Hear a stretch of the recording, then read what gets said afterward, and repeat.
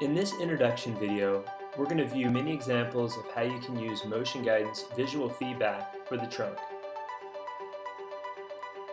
Pelvic tilts are a great exercise to add visual feedback to, because it can encourage the user to move further into their range. It allows you to show them how they're moving as opposed to trying to describe or give tactile cues, prompting them to move.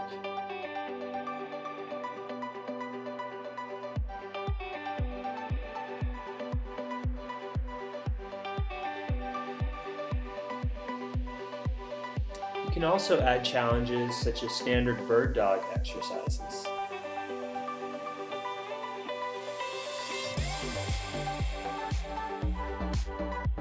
The visual feedback is going to show their body position in real time. And you can get creative with your pinching, adjusting the direction that you want to have them aim, and challenging them in different ways of moving their body.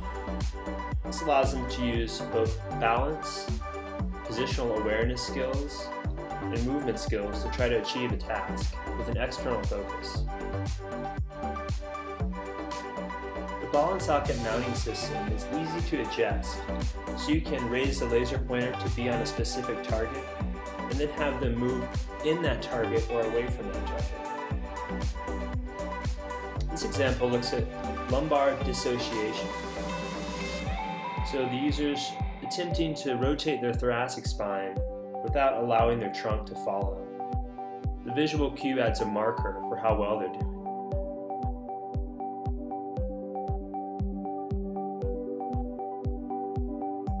You can also add visuals to simple lumbar rotation and standing. Having the user touch the flag, they can try to move far away from the target, to the left and to the right.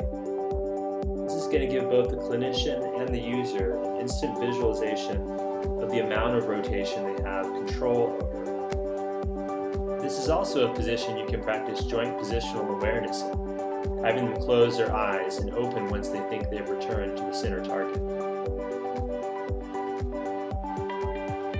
Visual feedback can also be a simple cue for position during any standard exercise, such as sideline leg abduction.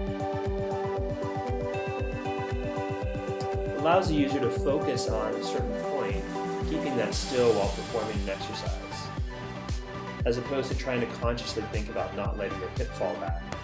They can just watch and see how they move. Here's some other examples of adding visuals to standard exercises. The feedback is also more encouraging to the user and allows them to approach it sort of as a game, as an extra challenge. One of the hallmark applications of the visual feedback system is positional awareness.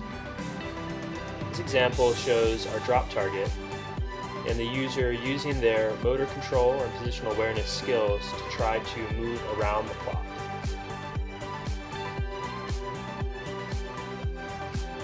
Trunk applications also include balance. It's super easy to add a visual marker to any balance exercise. This video demonstrates standing on one leg and reaching out with the TheraBand. The trunk position is monitored as the user is cued to try to keep it in target during the movement.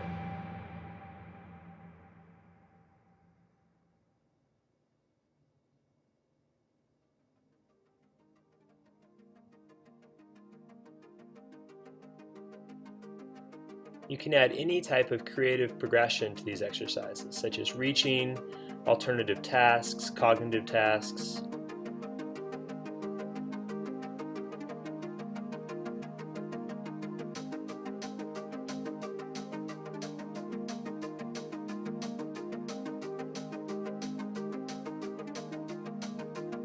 You can add alternative surfaces to further challenge your patient.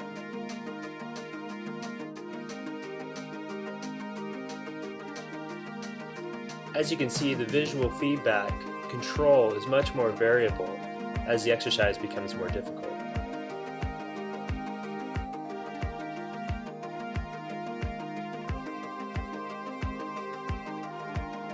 Here are some other examples of balance exercise.